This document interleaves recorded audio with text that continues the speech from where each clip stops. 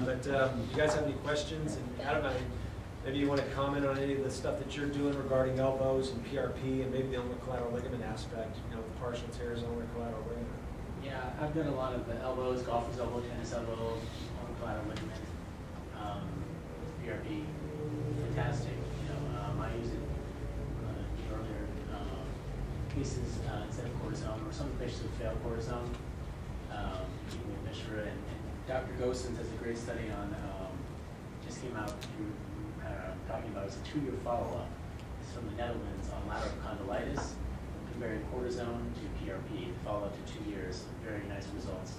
Cortisone kind of faded off after a few weeks, and the VAS pain score is actually so positive, benefit all the way up to 2 years. Yeah, because I know I saw some at Academy, there was some studies from HSS, I think, that actually talked about the partial tears and ulnar collateral ligaments, and as far as the PRP injection, which is partial tears, and some of these ball players, and there's some pretty good results with that too. Yes.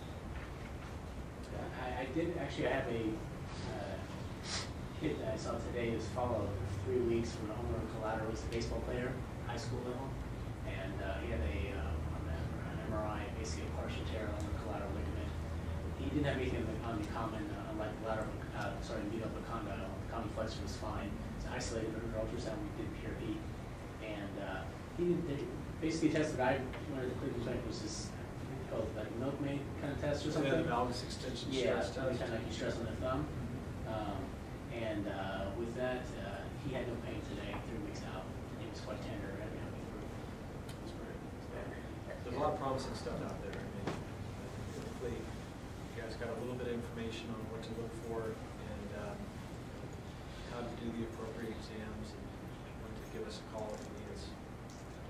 I have a question. On the rehab post, surgical, I mean, still we've got patients 9 months, a year out, they don't have full range of motion, they're really frustrated. I mean, what do you tell them? For the elbow? Normal recovery, shoulder.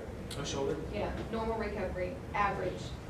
Yeah, I mean, when it comes to shoulders in regards to adhesive capsulitis, I usually give them a bit about, I sometimes give them about 4 to 6 months before I throw in the towel for any of those adhesive capsulitis patients. But if they're at about 6 months, that's the point where usually they should be back at work and full activities. Their cuff should be well healed by then. If they're not, symmetric at that point, I give them the option of a capsular release, and I usually do those arthroscopically. We put a camera in there and actually release the scar tissue and then manipulate them afterwards. And then I've got great results with that, and I've done well with that. So it might be interesting to see what results Adam gets from with these patients that he's injecting to disrupt the capsule. I usually do about 6 months.